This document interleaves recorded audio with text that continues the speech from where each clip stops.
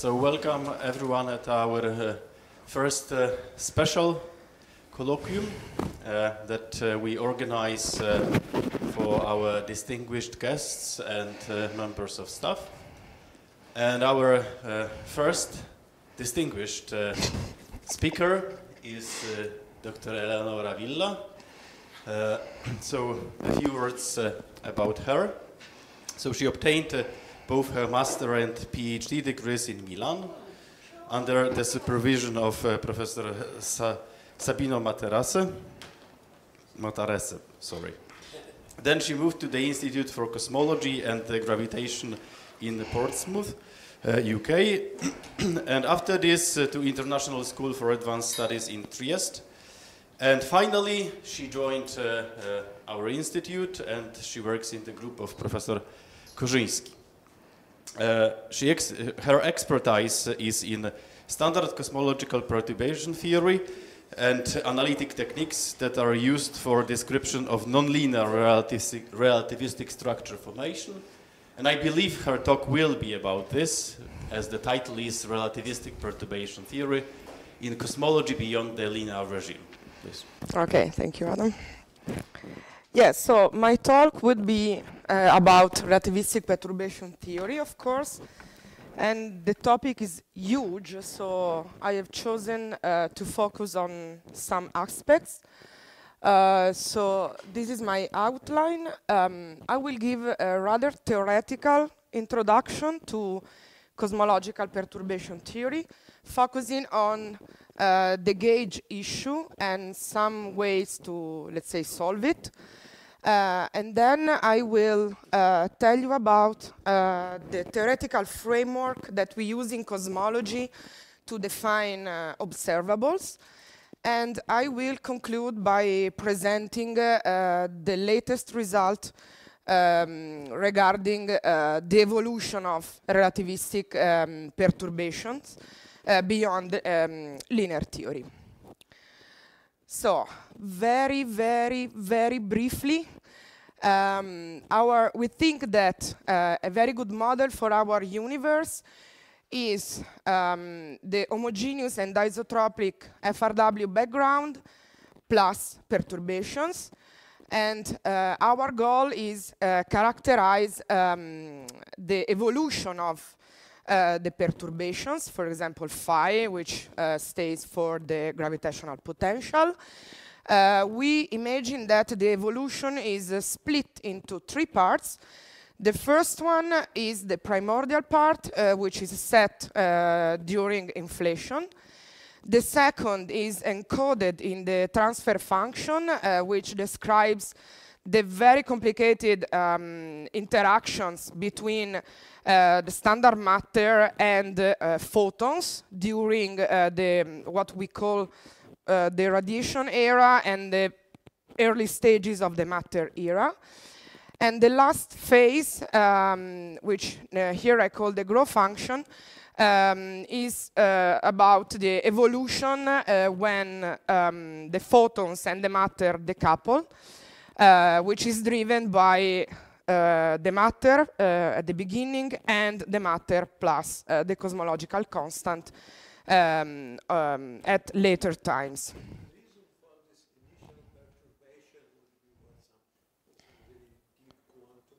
Yeah, that's the quantum fluctuations during inflation, yeah.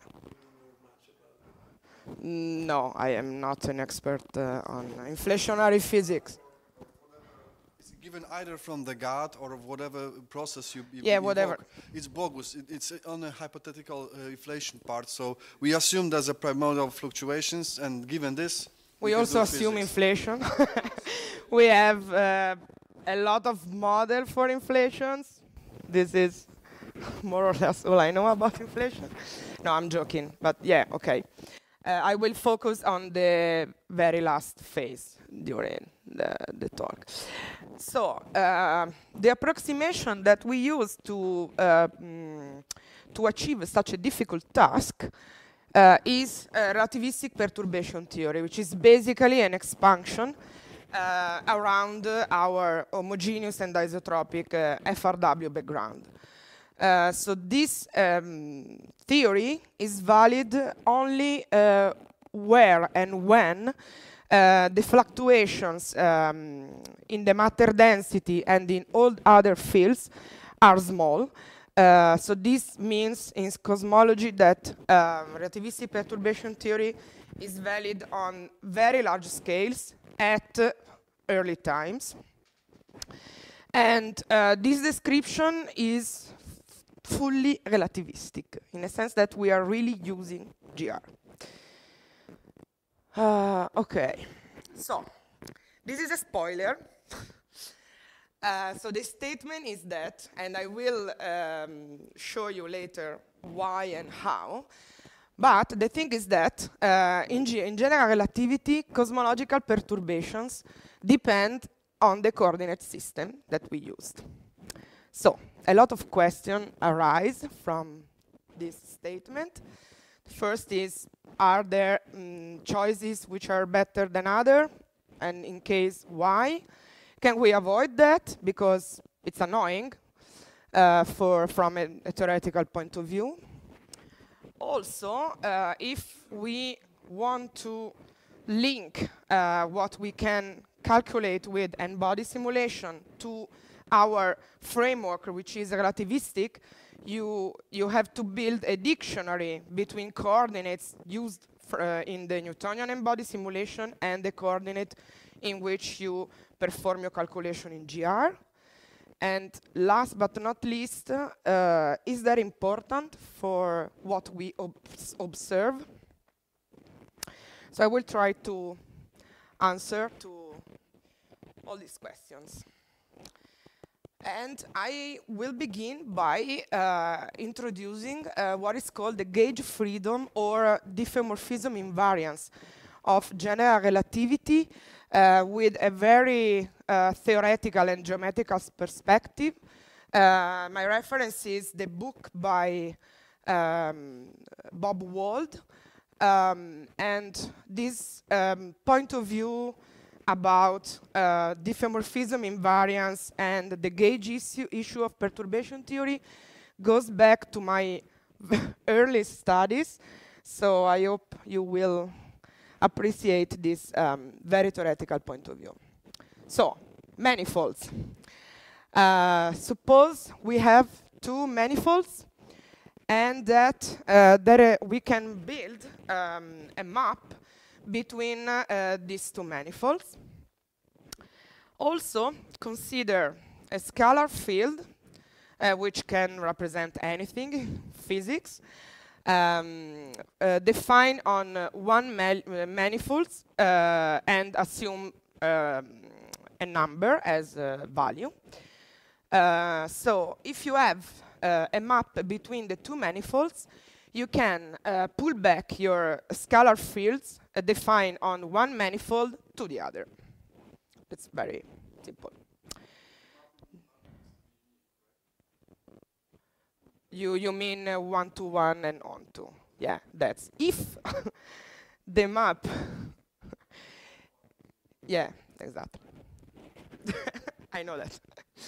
So if your map is one-to-one and onto, it's called a diffeomorphism, which means that you can go back and forth from between the two manifolds.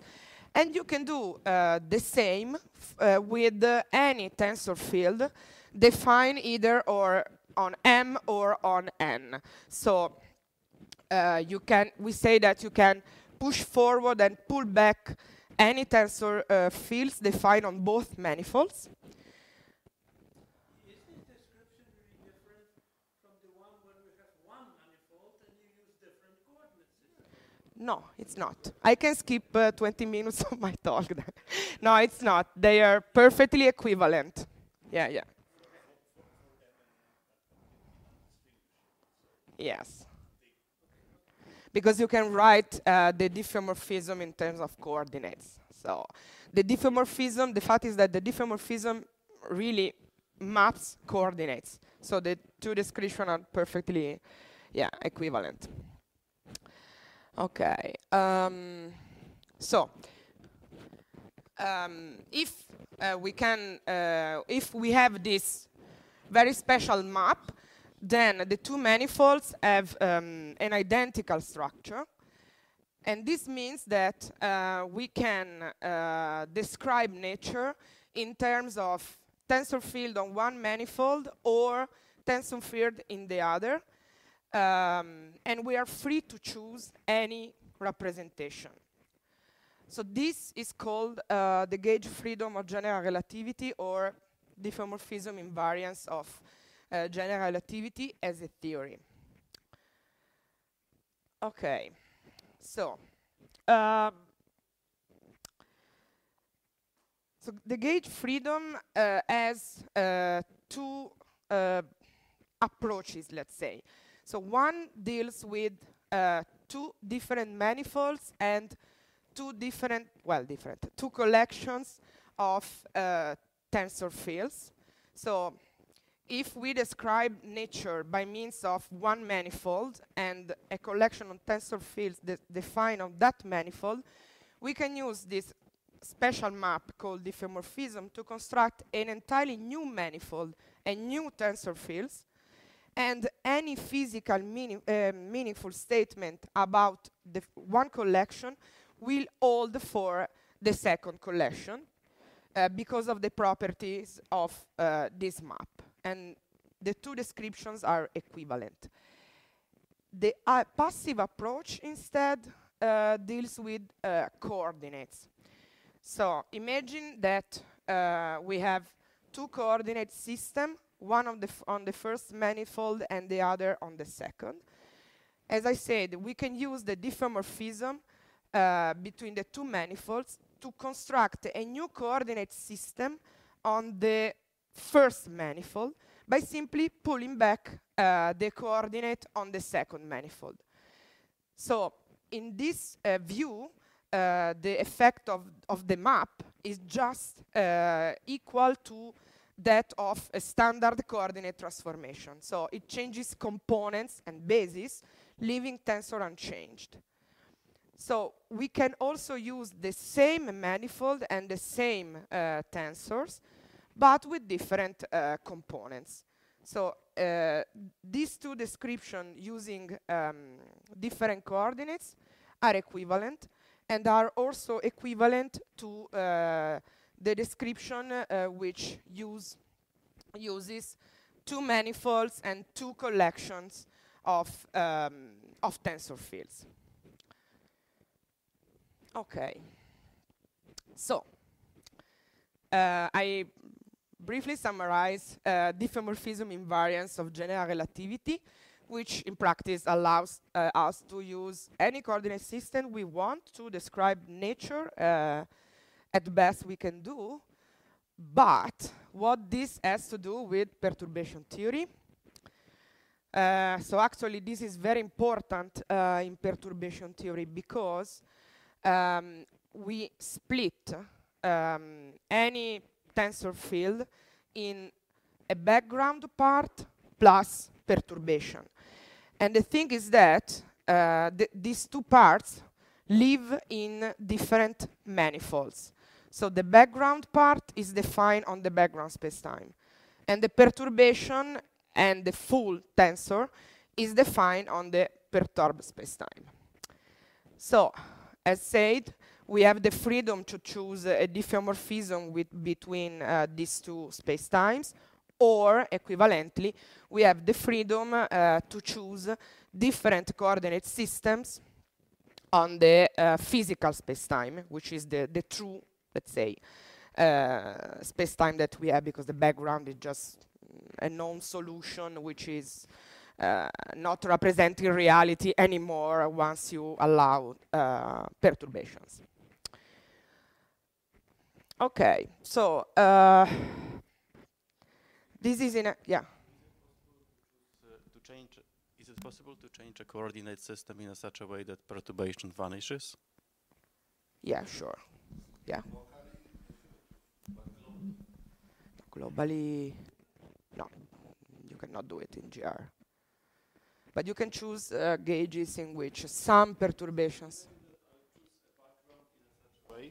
That So I have this, I split my tensor into two parts, and then I change the coordinate system in such a way that this addition actually vanishes globally everywhere, because why is it not possible? Because you have, well, you have different quantities. You cannot make perturbations of everything vanishes. Components of a very complicated You have tensor, you have only 4 functions when you change it. exactly. You have 6 degrees of freedom physically in your metric Okay. and 4 Okay. in the coordinate transformation. So you cannot do it. Yeah, you can make vanishing some perturbation of the metric with the coordinate, but not all.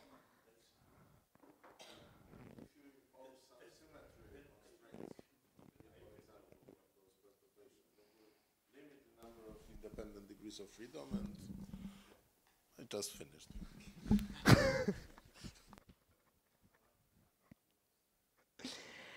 Okay, so the investigation about the gauge issue in cosmological perturbation theory goes back to the 90s, and I give here these two references because the treatment there is geometrical and 100% clear.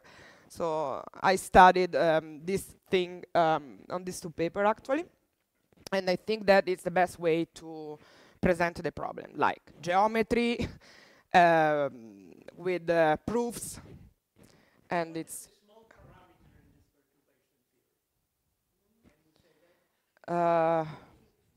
well, the Fine structure constant.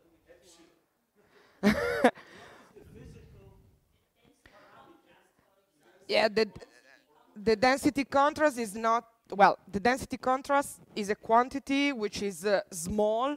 It's not the parameter itself, I would say. Just you just put a parameter instead of something that you assume that is small. Yeah, density or perturbation in the metric.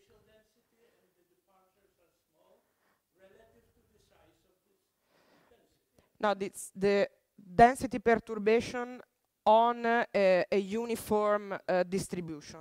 This is our one of the quantities that we assume that are small. Okay. Oh yeah, for example, density or potential or whatever.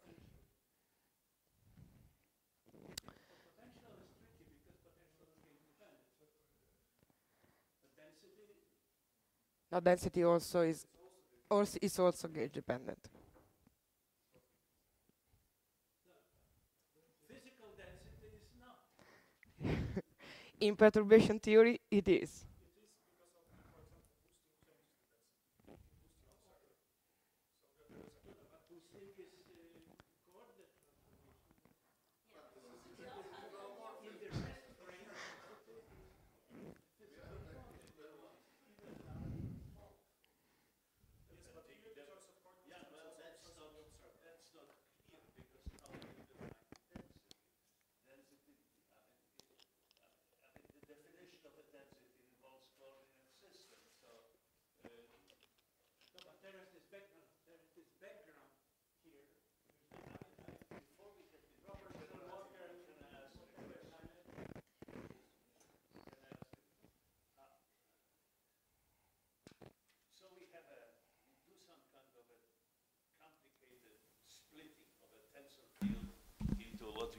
What we call the background and a perturbation.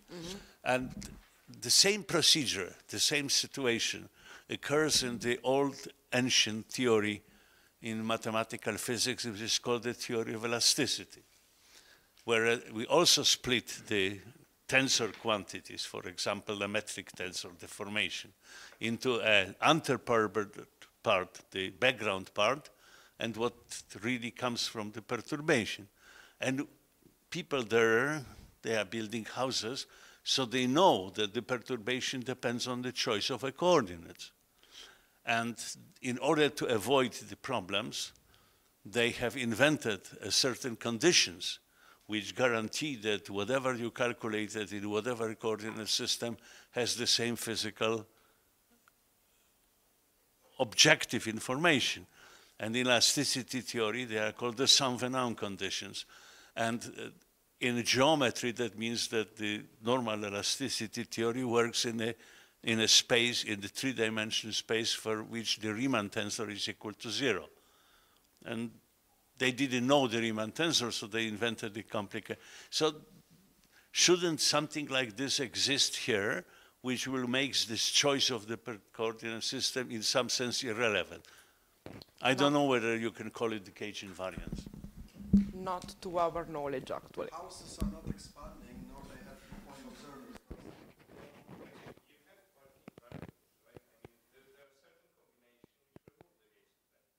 Yes, you have Bardeen variables. You can solve Einstein's equation at first order. You cannot at second, for example. And what about the real challenge, observables? Are they gauge invariant? Are they? They are not. You can build a gauge invariant one.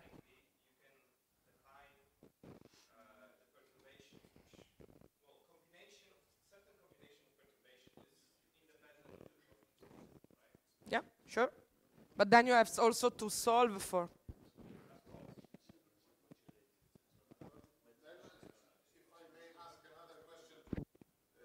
Some 30 years ago or something like that, my crew made, Mirek Panek wrote a paper about gauge independent observables in relativistic perturbation theory. And I think with Marek Demiański. And is it still considered useful, or then it just has been forgotten, basically? Well, the thing. No, like this particular paper of Mirek, because he moved them to finances and is not more active in the field. And just for curiosity, I'm asking this question. No, okay. A concept I understand, but the particular paper, the particular proposition want to look at what kind of observables look at to get rid or minimize the influence of whatever were his conclusions. There are many proposals without gauge invariant. Can we move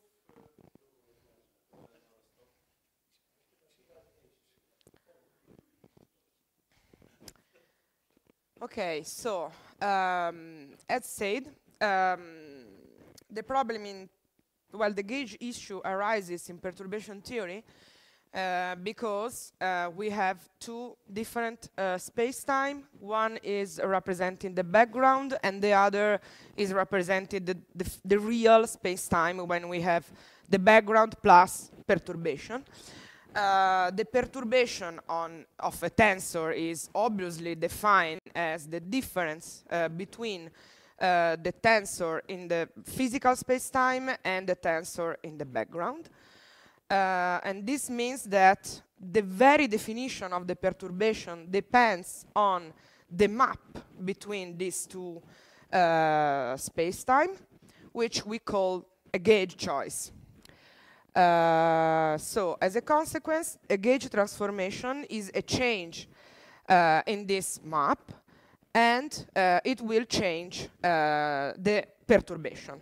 So, this is very simple. So, in cosmology, again, we have one background, which is given by the FRW space-time. And we expand both the manifold and the collection of tensor field that we use, for example, to simplify things, just the metric tensor, in a Taylor series. For example, we can stop at second order, and I can assure it's already enough.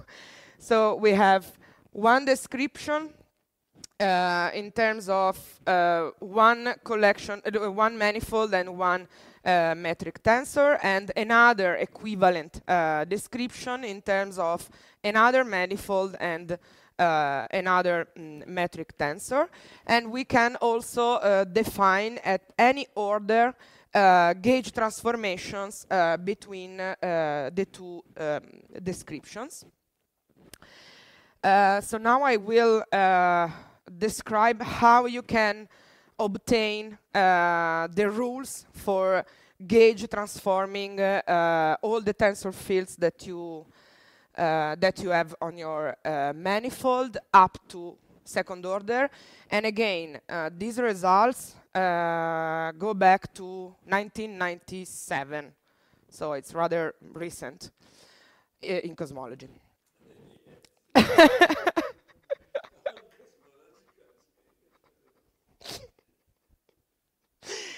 Okay, so let's say there are two equivalent descriptions: an active approach in which you write down the curve itself, which represents the diffeomorphism that connects the two manifold, and the passive approach in which you Taylor expand the coordinate transformation, and then you transform tensors accordingly to the rules that we know that follows from the diffeomorphism invariance of the value of the tensor fields. And this is like in one sentence without formulas.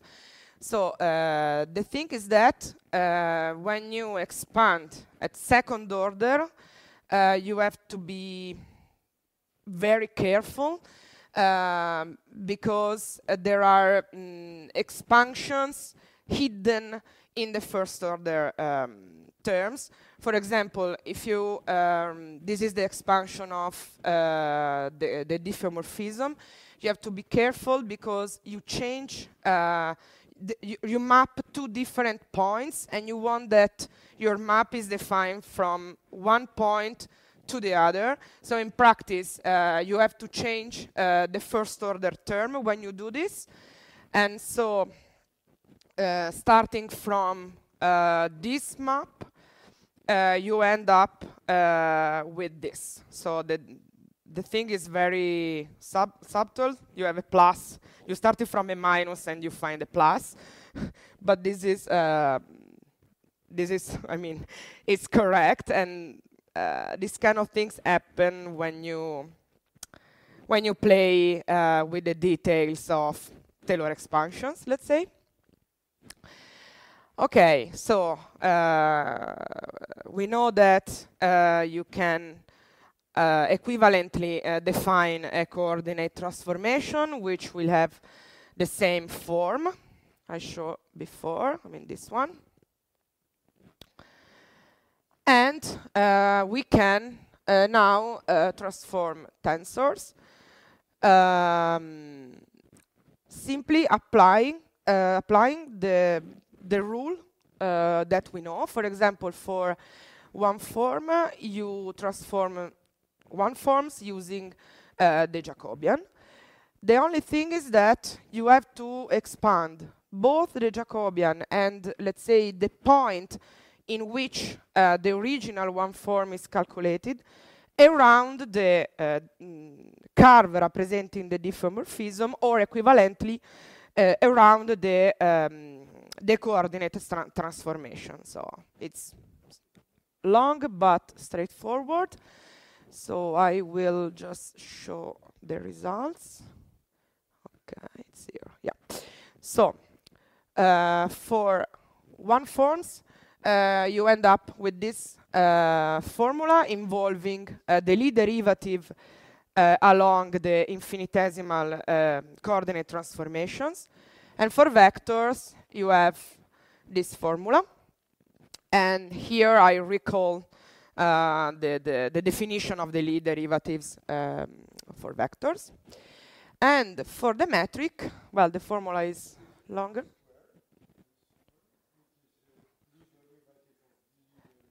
Yes, it's here.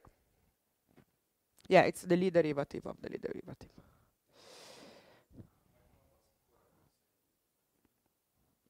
Yes. Okay, and this quite long formula is the formula for to transform the metric tensor between one gauge and another at second order in perturbation theory. Okay, so now there is another, the last step.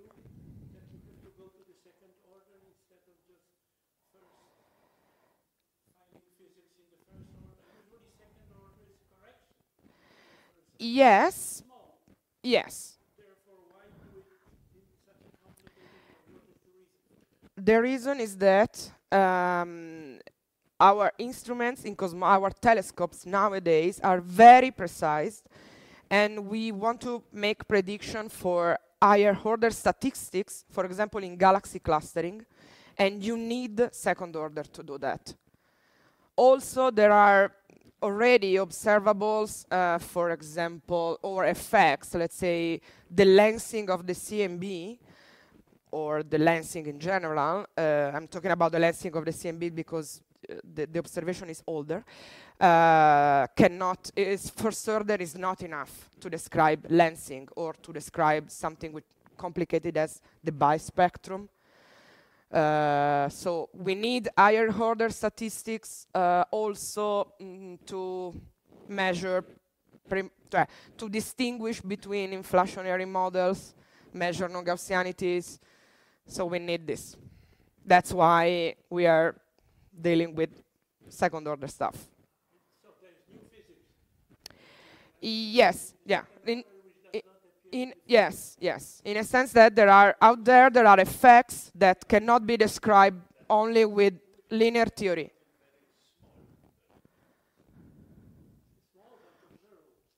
Small, but we claim that we can measure it in the near future. An important difference between what happens in usual perturbation, where second order gives you just corrections, but no new physics. Maybe we should comment that usually why it was used Newtonian perturbations during cosmology. So basically approximation that worked well for every time, but usually Newtonian, the second order is always smaller, but it doesn't work for cosmology because you have a different degrees of freedom here. So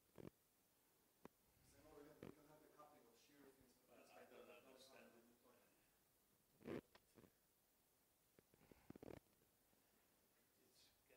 like that.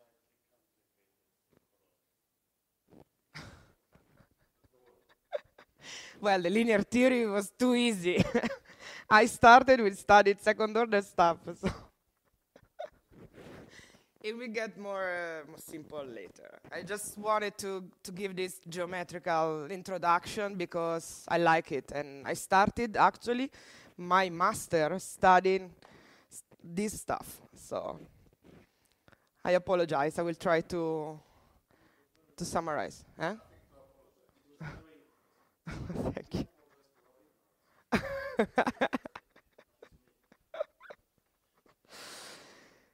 Okay, so let's skip. Well, no, I will not skip the very last step. This formula here transform a tensor which is not expanded. It just transform a tensor on according to an expanded coordinate transformation. So we have perturbation, so the original tensor is expanded. So we can write the Taylor expansion like that in the two gauges, then apply the transformation to every term of our Taylor expansion, and finally, this is the rule according to which perturbations transform. So the background doesn't transform, of course, and first order perturbation transform like this, and the second order perturbation transforms like this. So I think I'm done with this part. Yes. Okay, so perturbations depend on the gauge. We know how to transform things between two gauges, even in a complicated second order or second order. So the natural question is, okay, which gauge we should use? Well, my answer is that it depends. My references are basically one lecture given at the Les Houches summer school back in '95, which is quite old but still very clear, and it's restricted to first order PT. And the second is, let's say, the upgrade by Karim Malik and David Wons, which goes to second order, and it's a physical report. So both these references are very clear regarding the question, which gauge should we use? So, a common sense choice would be to use gauges which have a clear interpretation, at least in Newtonian dynamics. I hope you agree on that. So we know that to describe, for example, fluid dynamics, we can use Lagrangian and Eulerian pictures. And in GR, the Lagrangian picture translates into what we call the synchronous comoving gauge, which has this form for the line element. But let's say physically, in this gauge, spatial coordinates are constant along the matter. So the for velocity of the matter is vanishing. And the time coordinate is precisely the proper time of the matter. So you can see that this description is, well, the extension of the Lagrangian picture in GR, the Newtonian Lagrangian picture in GR.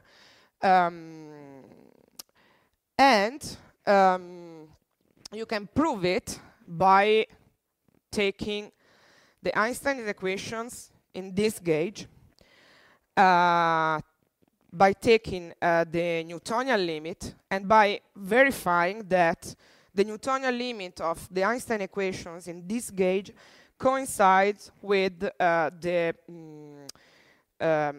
Newtonian equation for the dynamics in the Lagrangian formulation.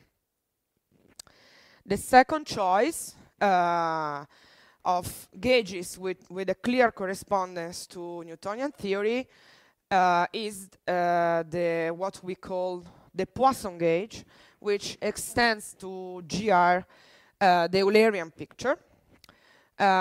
This is the line element. We have perturbation also in the time-time component of the metric and in the space-time component. These are the conditions on the degrees of freedom on this gauge. And again, you can prove that this corresponds to the Eulerian picture in Newtonian physics by taking the Newtonian limit of Einstein's equations, and you will find the Newtonian equation for the dynamics in the Eulerian formulation. So these two gauges are, for obvious reasons, very, very popular and quite old. I mean, making this choice is back to, again, the 90s, when we started to study perturbation theory in cosmology, like, seriously. A third choice, it's recent, very recent, and it's driven by the aim to push evolution to the nonlinear regime with, let's say, a trick. So, as I said, we imagine that the evolution of perturbation is split in three parts. So the trick is to use cosmological perturbation theory for the two parts, which regard early times, and Newtonian and-body simulation for the last part, which involve later times. And the standard approach to make this trick actually work, is to use initial condition from GR that describes this part of the evolution, and then, starting from initial condition from GR, run an embodied simulation. So, to describe the nonlinear part of the evolution. Okay, so this is not perfect because the fact is that you lose the relativist, you lose the GR signature in the evolution. Maybe it's a problem, maybe not. We don't know yet what the question is, but anyway, this is the standard approach. So to do this, you have to construct a dictionary, linear, to begin with, between GR and embodied simulation. So I'm coming from modified gravity, so you might wonder, you might not be surprised this question. Why did you skip Jordan frame, which is very convenient when you try to describe scalar fields perturbation? It's not convenient for the general perturbation theory at all, because you have the Ricci scalar. I know what the Jordan frame I know is, what you know, but I know it's not, that you know. No, it's not a good choice, I would say. We are driven to, what the link between Newtonian, with Newtonian physics, something physical. You want to take Newtonian so limit the Jordan frame is a convenient frame to write down some equation, but in the end you have to go back and from that point of view. We try to solve Einstein's equation in the gauges that we prefer. Okay, thanks. I've never read cosmological perturbation theory like GR in the Jordan frame. Okay. But it's also is not useful, right? In the end.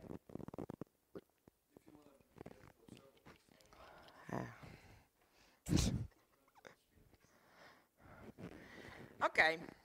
So, in order to do this, again, we have to construct a dictionary between the coordinates that we use in GR and the coordinates that are used in the embodied simulation. So this is the motivation for the third choice for the gauge I'm presenting today. It's called the n-body gauge. And it is built in such a way that the quantity, which is the fundamental quantity of embodied simulation, which is the displacement in the trajectory from the initial position, is the same in GR and in Newtonian physics. So this is the linear version of the gauge. This is the line element. 3 degrees of freedom are fixed by putting the peculiar velocity in the space-time, the time-space perturbation. And the other is fixed by comparing the Newtonian equations and make the Einstein's equation look the same. So you find that you have to impose this condition on the perturbation of the trace of the space-space component. So this is, to my opinion, a very smart way of thinking to fix a gauge, which is meaningful. Sorry. Capital H is the perturbation of the trace of the space-space component of the metric. It's here. Sorry? Well, delta is the density contrast. This is the Poisson equation. Okay. So this choice go back to 2015, so I'd say it's very recent. And there is work in progress about this gauge. So the first formulation is for linear perturbation and no pressure, but you cannot use it for Boltzmann code about the coupling between photons and cold dark matter. So the first update was done in 2016 and includes radiation. And the third, in 2017, is about, let's say, a new and more powerful approximation scheme that goes beyond perturbation theory and It's for describing nonlinear evolution, but I will completely skip this argument. The message here is that this gauge is smart, and there is still work in progress on it. Gauge allows you also to solve for neutrinos, all relativistic species, or just photons? No, I think that they still have to do it. Okay. I will be too good to be true, right? For the No, moment. but they are working on that. I talked to Christian recently, and he said, okay, we should, yeah, put neutrinos. Okay. Another solution would be to formulate perturbation theory in a form which is valid in any gauge. So you just read off expressions that are valid, whatever coordinates you want to use. And this is called the gauge invariant formulation of perturbation theory. And it goes back to the 80s with this very important paper by Bardeen.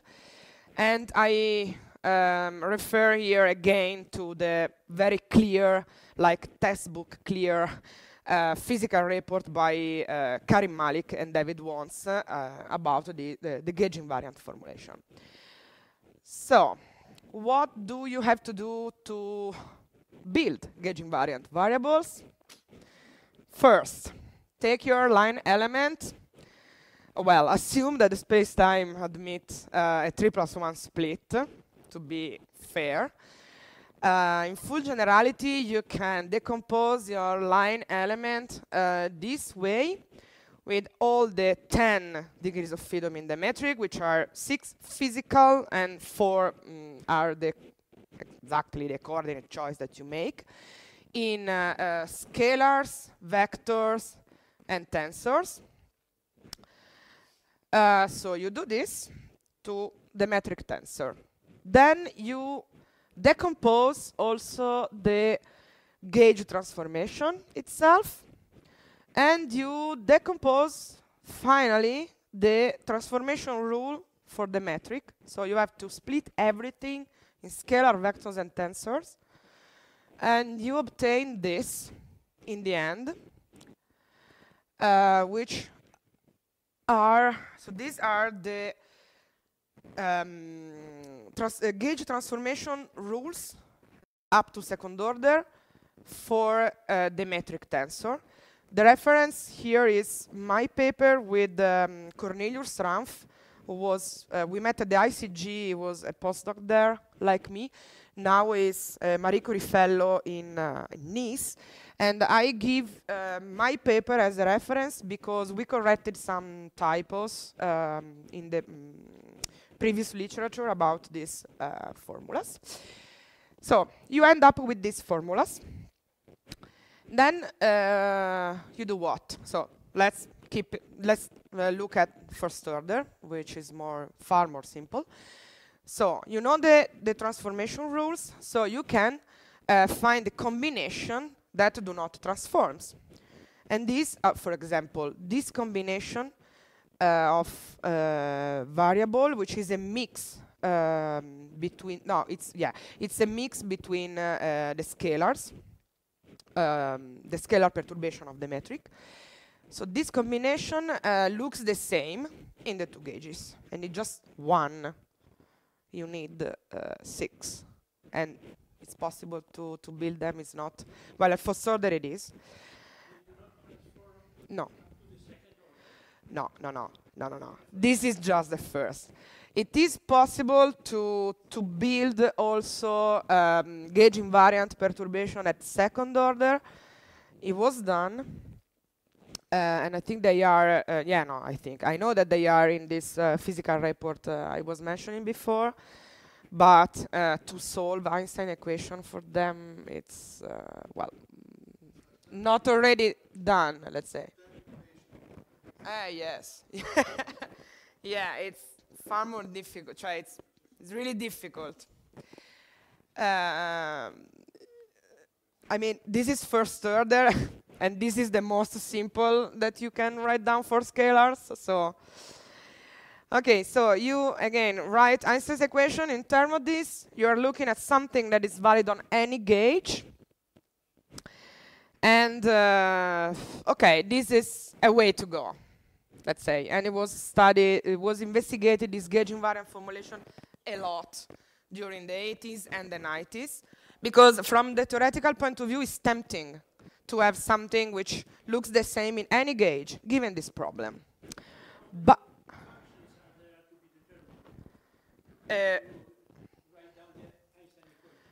you have 4 degrees of freedom of the metric plus the gauge transformation itself, because Nothing depends on the gauge. So you have Einstein equations written in terms of these gauge invariant variables. yes, And how many variables and how many equations do you have? the standard 10. You start with 10, you will end up with 10. Sure, but how many independent functions which are gauge invariant enter into these equations? Only combinations are, no, I don't know. How many independent functions you have? I understand that the problem is to solve Einstein equations Yes, in terms of these gauge invariant variables. yes, The Einstein equation is a set of 10 equations. yes. How many 10. functions? You have 10. It's just a change of variables. I mean, you have 10 in. No. They are 10 because to write down gauge invariant variables, you need the 4 function, the information contained in the 4 functions of the coordinate transformations. So you have 10.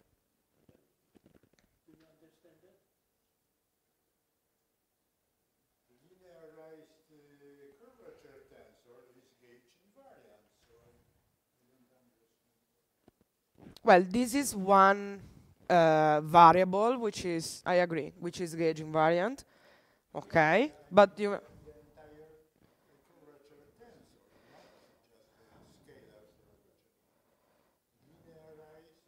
The linearized, yes, it's gauge invariant. Well, it's just one variable and the link between it contains derivatives.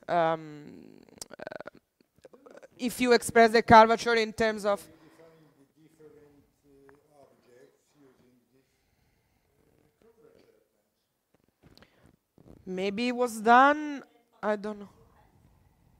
How many independent components you have then in this curvature tensor?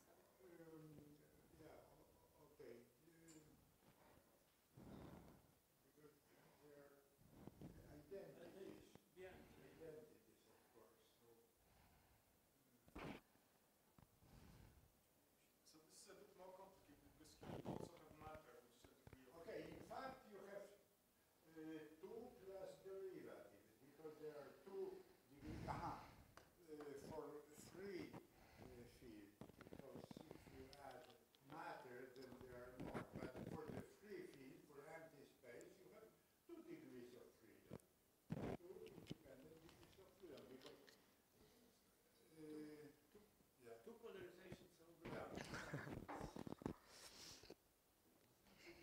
but here there's also matter, which is fluid. Yeah, of course, if there is matter, then of course there are matter degrees of freedom.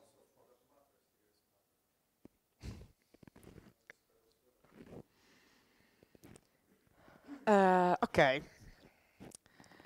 But the real question is, given that cosmological perturbations depend on the gauge, is this really important? And by really, I mean for our theoretical predictions for the observables, which are the final challenge for a theorist to predict what we measure is what we all do.